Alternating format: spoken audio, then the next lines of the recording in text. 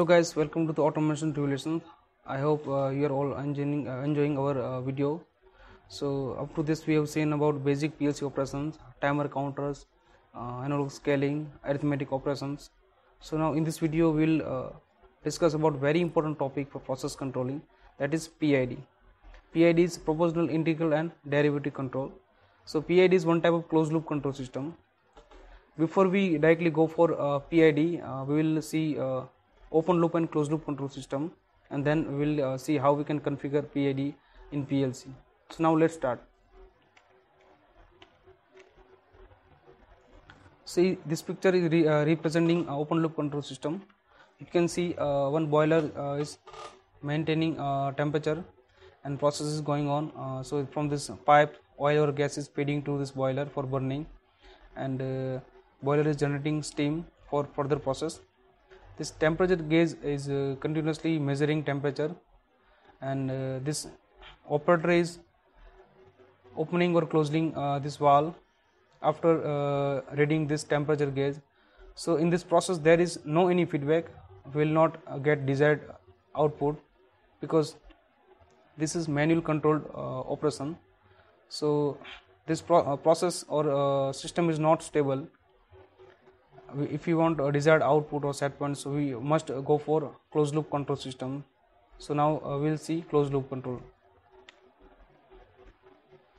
In closed loop control systems we can see this process is monitored by one of the controller, that is PID, and in this boiler we have installed one transmitter which is continuously measuring temperature, and it is providing signal to this control.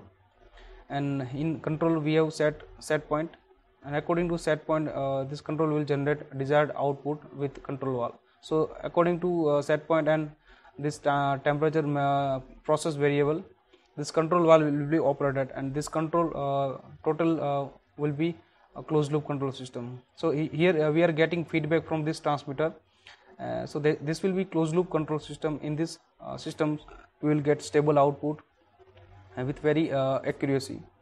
So in order to establish this control systems, we will configure PID. So PID is proportional, integral and derivative controller, which is providing closed loop control system with feedback. So here we have provided one equation. This is the reference input with respect to time. This I and D are proportional, integral and derivative terms. So this Kp will represent proportional constant, this Ki is integral constant, and Kd is derivative constant. So this E is representing error. So PID is continuously trying to calculate error, and it will rectify as per desired output or set point. So continuously PID will integral, derivative or proportional with this process or variables. So now we will see how we can configure PID in PLC.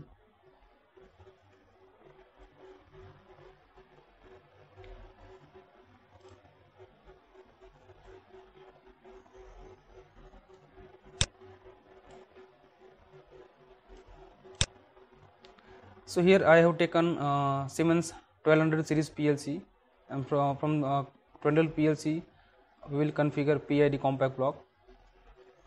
For PID compact block, first we will take main OB. We will take cyclic OB. So here from this block you will get cyclic interrupt OB.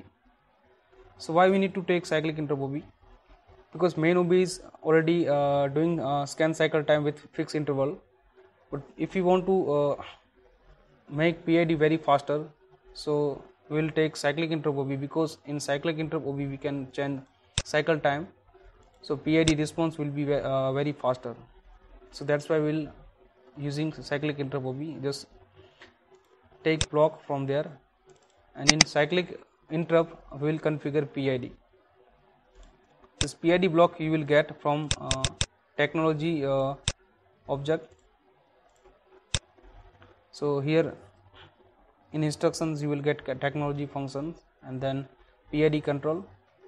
So three types of PID block is there. First one is universal PID compact. So in this block you will configure different quantity, temperature, pressure, transmit. So this will be for universal purpose. Second PID block is for integrated tuning valves, and third one is for controlling the temperature. So here I have configured universal PID block. So just drag and drop in cyclic interrupt OB. In PID compact block, three parameters we will take care. First one is set point, input and output. So you can see here I have given any fixed set points. You can give here a memory word or memory double word if you want to change the set point from SCADA or HMI. Two types of input is there. If you want to configure for real data type, you just give addressing here, or if you want to give for integer, so you will assign input addressing here. Same in input, output also you can get in real data type or in integer data type. So here I have configured for integer variable. After assigning this input and output parameter, we will click on this button.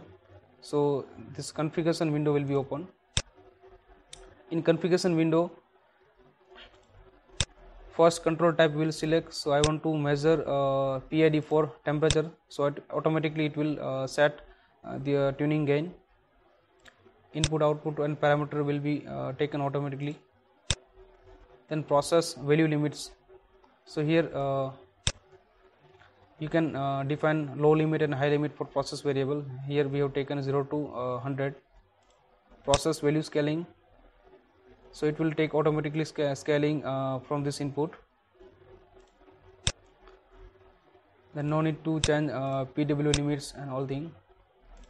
Finally we will go for PID parameters. Here you can change the proportional gain or integral axle time and different types of coefficients provided.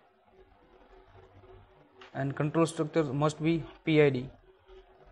If you want to go for PI, you can change PID or PI. After that, download this block to PLC.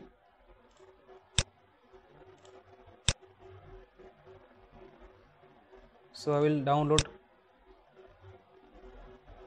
and then we will click on this button. So this commissioning window will pop up. In commissioning window we can monitor this process parameter, and we can see the output response.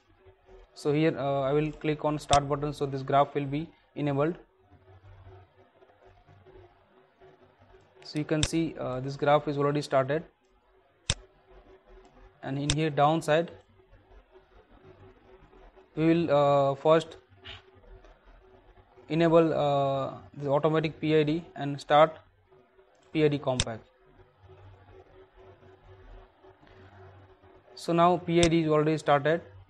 So now if we vary the input, as per that output will be changed. So you can see here I have assigned the set point 50, and now input is less than 50, so the output is 100% open. If I'll increase input, and when it will cross set point limit, then output response will be down, so it will decrement slowly. So depend upon change response of this input, this output response will be changed. So this is how this PID will work.